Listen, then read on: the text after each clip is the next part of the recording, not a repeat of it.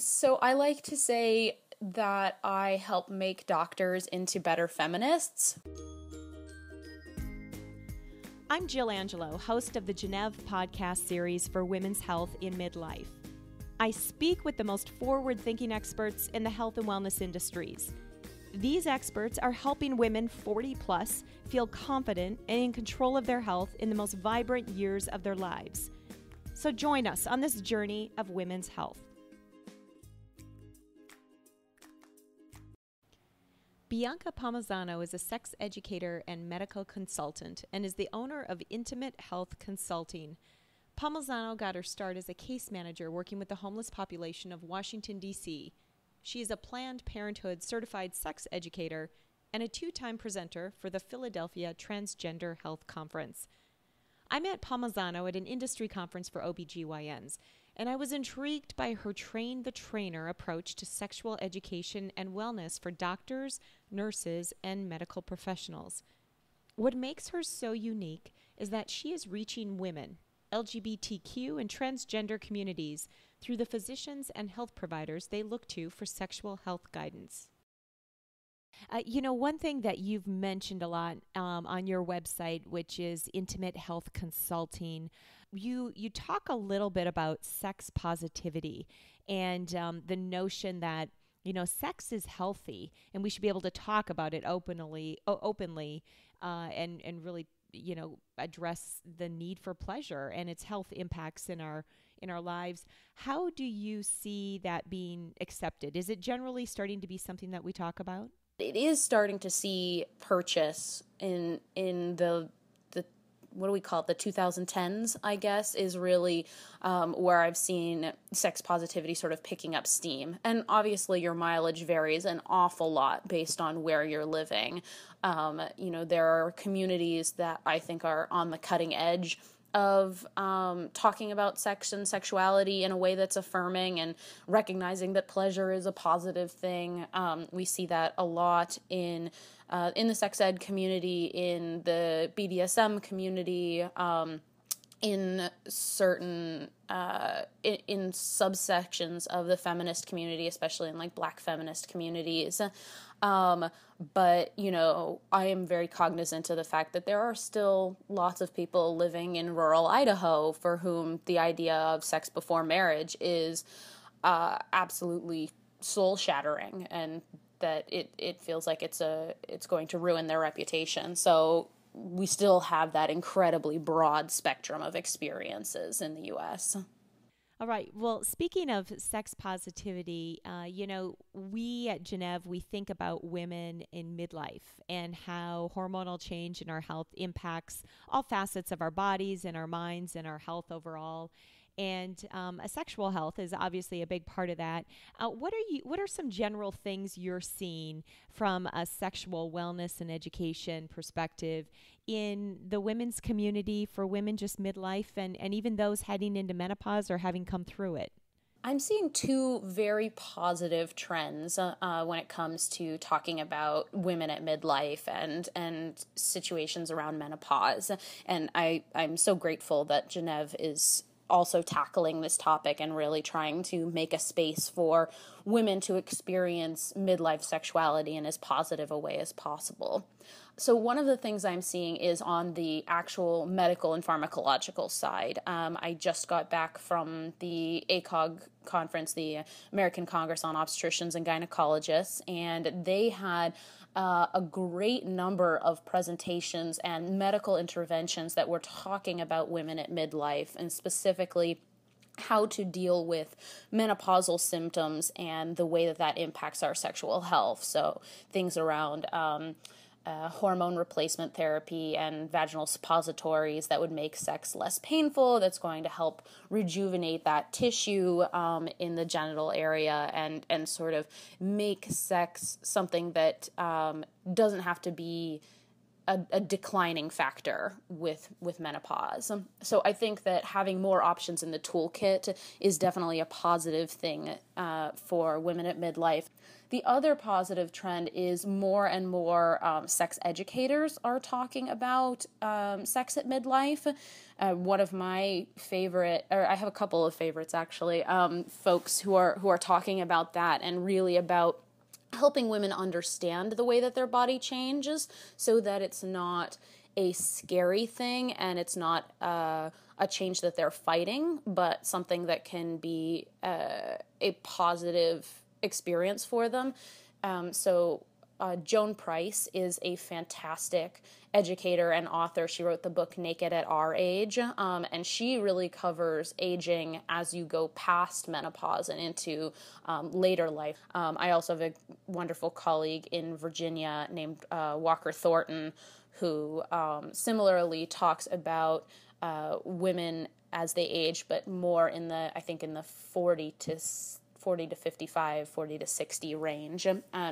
What it means to go through life changes as well as physical changes at that time point. So what does it mean if you are experiencing divorce or the loss of a partner? What does it mean to experience a coming of age in sexuality later in life? People who discover that they may not be straight after a very long marriage. And I think there is fabulous conversation happening about all of the experiences that women go through. How would you kind of counsel a woman around either bringing up the discussion with her doctor or with her healthcare provider? Well, unfortunately, the trend is traditionally don't talk about it. My feelings are no matter who brings it up, just somebody should. I do some patient education and advocacy work where I help women talk about how to bring these conversations up with their providers. And it involves strategies like making a list beforehand and doing some cognitive rehearsal so that if the doctor tries to brush your concerns aside, you are prepared to sort of reassert yourself. And obviously we want to live in a world where that doesn't happen, where all providers take patients' concerns very seriously and give them the time that they deserve. But I help patients sort of prepare for the worst case scenario. And then on the other side of the spectrum, my heart's work is really with providers to help them be able to proactively have these conversations. Because when we talk about sexuality, I very firmly believe that it shouldn't be a reactive response where, oh no, there's a problem, we're going to fix it now. But rather that we should be able to have conversations before problems arise so that we can help patients continue at their optimal level of functioning so that they are having happy and enjoyable sex lives, and that we don't need a lot of medical intervention on the back end. So for me, that means having more effective sexual history taking techniques and making sure that providers are just comfortable asking questions that cover not just when was your last period and, are you having sex with men, women, or both? But, are your experiences pleasurable? Are you concerned for your safety at all? What are your relationships like? Digging into some of those quality of life measures that really make the difference for women in their lives and their relationships. Personally, I'm not going to likely schedule an appointment with my doctor to talk about my sexual health. It's not something that comes to mind as just a typical, 40 plus woman, even if sex isn't just quite as enjoyable as it has been in the past. So how would you advise women to start to just get educated or even be aware that there's a better way? Honestly, my favorite part about doing my work with professionals is that when individuals say, well, talking to my doctor isn't really the route that I want to pursue, I can then recommend them to hundreds of other incredible resources, because your doctor is a great source of knowledge, but they are not the only source of knowledge, and certainly not the only place that you can go to have these conversations. So I have, a little black book full of wonderful sex educators who do one-on-one coaching with individuals who want to tackle changes to their sexuality in midlife. I have resources for social workers, for therapists, for pelvic floor therapists, the whole range of professionals that might be the right kind of support for an individual who wants to have these conversations. And, there's also a great deal of solid information available online. And I love what Genneve is doing to create a community where women can talk about these issues online. So I think it definitely doesn't have to be just, I'm going to sit down for 20 minutes with my doctor and that's going to fix all of my problems. There are so many other ways that this can be tackled. And, just kind of understanding, the notion of sexual health competency, in your field, you look at sexuality very differently than most of us do. I think in fact, for most people, sex is highly personal. It's a private matter. We don't think about it much beyond our bedrooms. But you take it so much broader and look at the cultural view of sex and sexuality.